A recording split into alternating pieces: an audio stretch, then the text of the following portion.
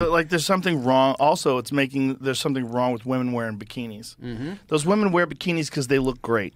They like to look great. They take photos of them looking great. The girls see those photos of them in bikinis. They get excited. Look, I look great.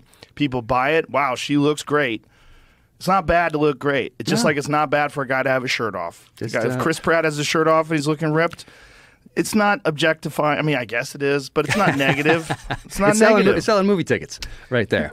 That ad is so weird. Isn't it strange? And they're buying it back. That was part of the thing. They're buying back all those old ads that people have, I guess, in their garage wall. That's what it said in this thing that I saw this morning. Send us your shit. From Mesopotamia to the Middle Ages saying to women- colonial America, they put us in bikinis. With awesome pictures like that is how. She looks hot. Wild.